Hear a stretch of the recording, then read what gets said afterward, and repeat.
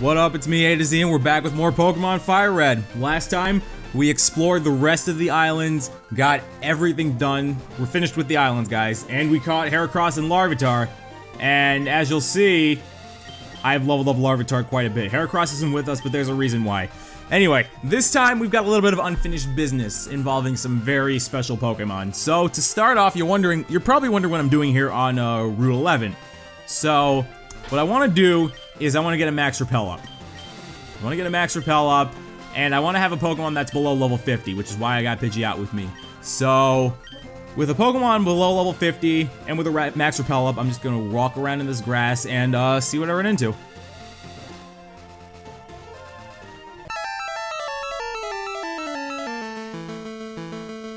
That's right, ladies and gentlemen, you can run into the legendary beasts in this game, and in my case, I have run into Suicune. Now, the legendary beast that you run into, and I said legendary beast, not legendary dogs, not legendary cats. Beasts. Get it right, guys. But yeah, the beast you run into is completely determined on what starter you pick. So, since I picked Charmander, I'm running into Suicune. Suicune is a fantastic wall. Its bulk is fantastic all across the board with its really high HP and fantastic defensive stats. It has access to some great stalling and support moves, and it can actually deal damage with its pretty diverse attacking move pool. So as more tools get introduced along the generation, Suicune gets better at what it does, and I would say Suicune is a contender for one of the best of the three legendary beasts. To this day, a lot of people use Suicune on their teams. Now, if you picked Squirtle, you will run into Raikou. Raikou is your standard electric type. It's fast and it's strong. It's the fastest of the three legendary beasts by far, and electric is a great attacking type. However, in this game, and compared to the other two beasts, its move pool is definitely a bit limited. You're going to be limited to mostly electric type attacks and maybe a few other special attacks like Crunch. And really, if you think about it, Raikou's kind of the forgotten child compared to the other two. Like, Suicune got its own game, Entei got its own movie. What did Raikou get? An hour-long TV special. That's it. Like, I'm sorry, Raikou. Anyway, despite all that, Raikou really is a contender for being one of the best of the three beasts. And last but not least, if you pick Bulbasaur, you will run into Entei. Entei is a force. Entei has very high physical attack with some respectable bulk, as its other highest stat is HP. However, its stat spread is really weird for a fire type, since physical fire types attacks, there's no such thing as physical fire types, because there's no physical special split, but the rest of its stats are not bad by any means. Entei might not be the best of the three, but really, it can still work wonders if it's used properly. Anyway, so let me explain the mechanics of this. Suicune is actually a roaming legendary, meaning that you only get one turn to attack it, and once you do, you'll see here I'll do a wing attack. It's really not going to do much because of its massive bulk. It runs away. So it's a roaming legendary. So you really only have one shot to, like, attack it and then, you know, catch it and then it'll run away. However, the damage you do actually stays with it the next time you encounter it. So, really, it's not that bad, but you are gonna have, like, just one chance to throw a Pokeball at it. After it runs away, you're pretty much gonna be going from route to route trying to find out where it is. Your Pokedex can help you. It'll tell you exactly which route it's on. And then when you know where it is, you throw up a Repel, make sure you have a weaker Pokemon, and then it'll show up. Because if you don't put a Repel up, you'll actually run into the weaker Pokemon in the route. But yup, the legendary beasts, they're fantastic Pokemon. They'll show up only if you get the national dex. And yup. Anyway, there's one thing I want to do really quickly. Give me a second, I'll be right back. Alright, I got done what I wanted to get done, so on my way to where we need to go, I decided to stop by at Saffron really quickly. Because if you remember, there was a Pokemon Trainer fan club, so let's hop in here and see. Ooh! Huh? You? Are you maybe... You are, Adam! We were just talking about you. We were talking about how an incredibly good trainer appeared, and that someone is you. You're so cool. So we decided that we'll become your fan club. We all hope you'll keep battling and show us how cool you are. Oh my god, I have a fan club. Oh my god, I have fans. Guys, I have fangirls. Well, fangirl, but it's something. I have fans. Oh, it's Adam, too cool. Oh yeah, can you autograph something? How about my shorts? Oh, you silly youngsters. Anyway, Lieutenant Surge is cool, huh? I love the way he talks. I really relish a chance to meet him in person. So, these guys aren't sold on us, but screw those guys. Actually, no, don't screw those guys, whatever. They're all great people, regardless. But who knows, maybe I can convince them about my greatness. These guys, they know. They know that I'm something. Great to finally have fans. Who knows, maybe one day I'll actually get, you know, an actual fan base in YouTube. Which, okay, to be fair, I do have a good 200-something subscribers, and, you know, you guys are all awesome. But you never know, in time, maybe I'll grow. Here's hoping. I got goals for 2017, guys. Let's see how I do. I got goals, I got plans. 2017 is gonna be, I feel like it's gonna be a great year for me in terms of YouTube. Anyway, I'm gonna hop into the Pokemon Center, rearrange some stuff, so I'll be right back. And as soon as I enter, I exit. So I've got my team all set. And let me just check them out really quick. So like I've said, I've leveled up Heracross and Larvitar sufficiently. They're now in their mid-50s. They still have a bit to do because, as you'll see, everybody else is in their 70s. And there's a good reason why. But there's one thing I want to do really quickly. I've got 2 rare candies left. And as you noticed, Larvitar's at level 53. So I think it's fitting that I just give Larvitar these last 2 rare candies and have him evolve. So he'll level 54, and he will evolve into Pupitar. Ah, man. I'm really excited for this. Larvitar is, like I said, not even Larvitar himself, but you'll see. You'll see. You'll see, guys. Just exciting things are gonna happen. And there's Pupitar. It's a shame he's not gonna get to battle as Pupitar, really, because, like, I'm just gonna feed him this next rare candy. He's gonna hit level 55, and he's gonna evolve again. Oh, man. Larvitar, like I said, he might start off generic, you know, just as a rock ground type, and even as Pupitar, he'll still be rock and ground, and he'll have a better ability, but it's when he reaches level 55. Ladies and gentlemen, feast your eyes on the almighty Tyranitar. We finally have him. God, it's amazing. It's amazing. We finally have my second all-time favorite Pokemon. That's right, Tyranitar is my second all-time favorite Pokemon. Not Greninja. You would think it would be Snoop Frog, but it's not actually. Okay, to be fair, Greninja is actually like a contender to be tied for second with Tyranitar. I don't know. Greninja, you know how Snoop Frog and I, you know how we've bonded. Snoop Frog is like my son. Okay? I am the father. I am not the son, like some other people have said. Danny. Anyway, enough of that mess. So, our main attraction for the day is this cavern right here. Sorry about that, I had to cut away. Anyway, our main attraction for the day, for this episode, is this cavern right here. Something awaits us in here, and I recommend that you have your best Pokemon with you. So, in order to get this cavern unlocked, you have to not only beat the Pokemon League, but you have to finish the whole island side quest. You have to get both the Ruby and Sapphire, give them the Celio, and link up with Hoenn. In the original games, all you had to do was beat the Pokemon League, but in Fire Red Leaf Green, you have to do all that. But since we have all that done, only thing left to do is head in. Welcome to Cerulean Cave, or as my friends and I used to call it when we were kids, the Unknown Dungeon. The Unknown Dungeon is home to some very, very powerful Pokemon. Do not take this place lightly, guys. It even has Wobbuffets, so come with repels. You do not want to be fighting Wobbuffets. I'll say that much. Anyway, I'm just gonna blaze through this place because I really have no business with any of the weaker Pokemon here. Well, I say weaker relatively because just, oh man, what awaits us in this cave is nothing to take lightly. We are in it for the long haul, guys. There is something that awaits us at the bottom of this cave. Man, I'm surprised I'm remembering it as well as, yeah, I'm remembering it better than I thought I would because the layout's actually... The thing is with the layout, I was thinking I was remembering this from the layout from the original Red and Blue, but it's different. This is actually the layout from the original Japanese Red and Green that they copied. The layout in Red and Blue was different, and the layout in Yellow was different, so... They actually changed the layout of this dungeon a lot, which is a little bit weird. I don't know why they did that, but you know, I'm not complaining.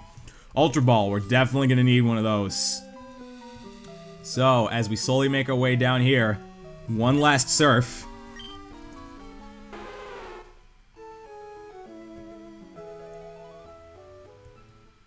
What do we have here?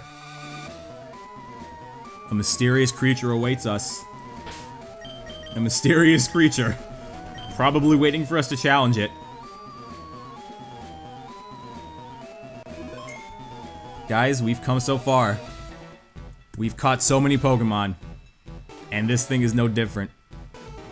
It's a Pokemon regardless, so I can only think of one thing to do. An experiment designed to create a clone of the mythical Pokemon Mew. A man-made creature that rejected those who created it and went mad. A name that strikes fear in countless trainers and Pokemon. Mewtwo. Mewtwo is the most powerful Pokemon in the game. In the original games, Mewtwo was the undisputed king. It's extremely fast, respectable bulk, and it has ungodly attack stats. Add the fact that it was a psychic type in the first generation, and you have an utterly broken Pokemon that almost nothing could touch.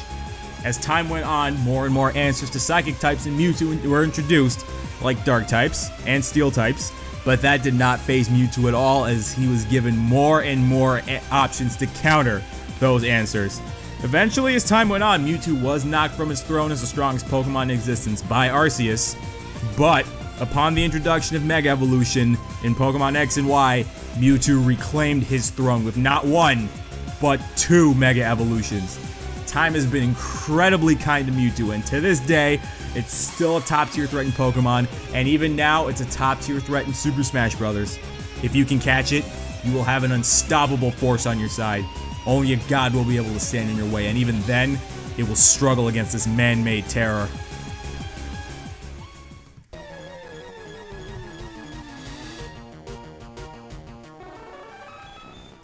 There he is in all of his glory, Mewtwo, the most powerful Pokemon in this game. Here he is, bow before him, the king, the undisputed king of the original 151. Oh man, now we're gonna have a hell of a time trying to catch this thing. I don't even know if we'll be able to do it. Like, it's just, I don't know. I don't know if I came prepared. I'm a little bit worried. Wait, I have a Master Ball. Maybe that'll work?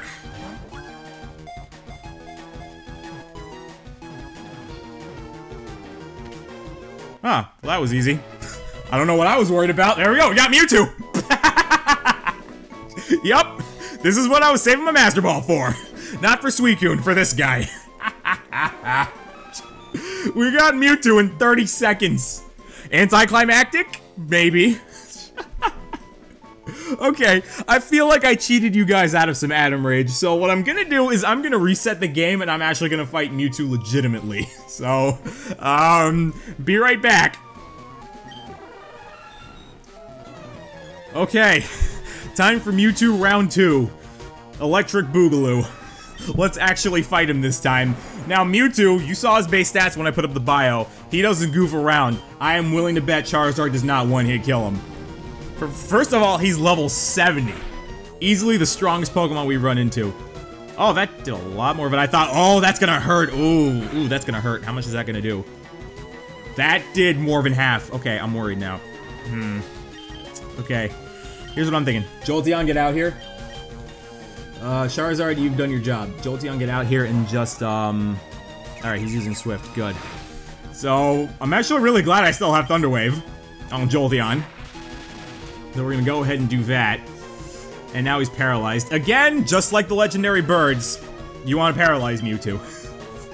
Alright, who should we get out next? How about Lapras? I'm thinking Lapras won't kill it. However, you do have to worry about the fact that it does have Recover.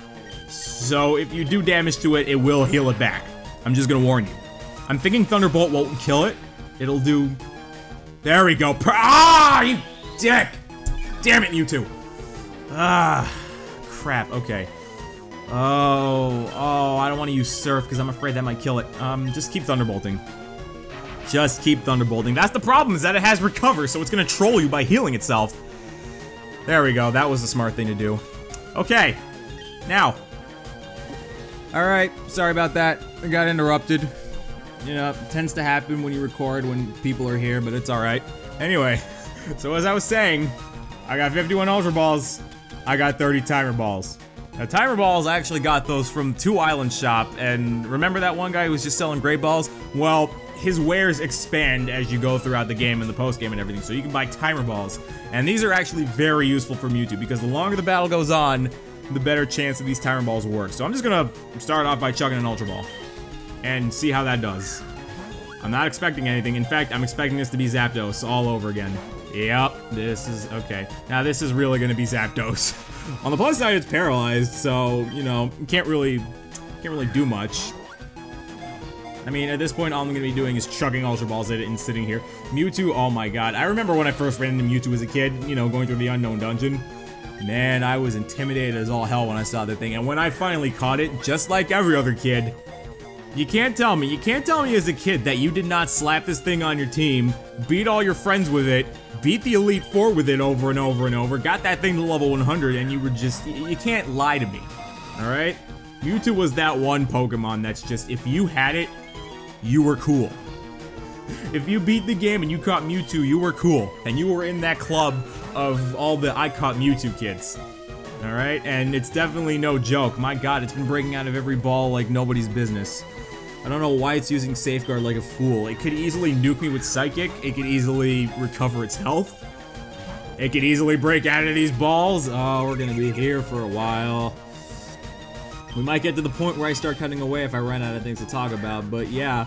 What else can I mention about Mewtwo? Oh, there's something I want to talk about with Mewtwo. Mewtwo and Super Smash Bros. That's something I really want to talk about. So, as you guys know, I'm a big Smash player. Future me put up the almighty Snoop Frog, tell everybody who my main is as if they don't know already. But yeah, I'm a big Smash fan, and Mewtwo has had a very, very interesting history in Super Smash Bros. Mewtwo started off in Melee.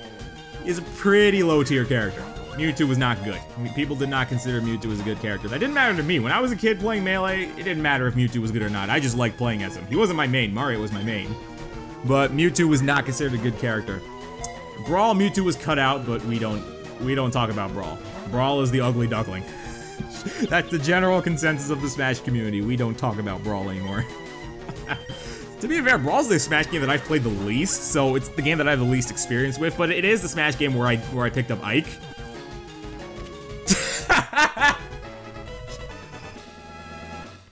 I say the word Ike, and it catches. I'm pretty sure if I just began the whole thing with, I fight for my friends, it would have caught. Ike, thank you. You've made your friends proud. But as I was saying, Mewtwo then comes back in Smash 4, starts off really low tier, but then after, I think, patch 1.1.4, that's when Mewtwo started getting buffed big time. Then Abadongo wins Pound, and Mewtwo's considered a top tier threat. So that was the rise of Mewtwo in Smash. Mewtwo's considered a top 10 character easily. But that's it. Mewtwo took me, I think, 6 minutes? I didn't even, I still had more things to talk about. I'll take it. Welcome aboard, Mewtwo. I'm not gonna be using you because I'm not cheap, but whatever. Okay, that's it. Oh, wait. Please tell me I have an escape rope. Please tell me I have an escape rope in here somewhere. Please, please.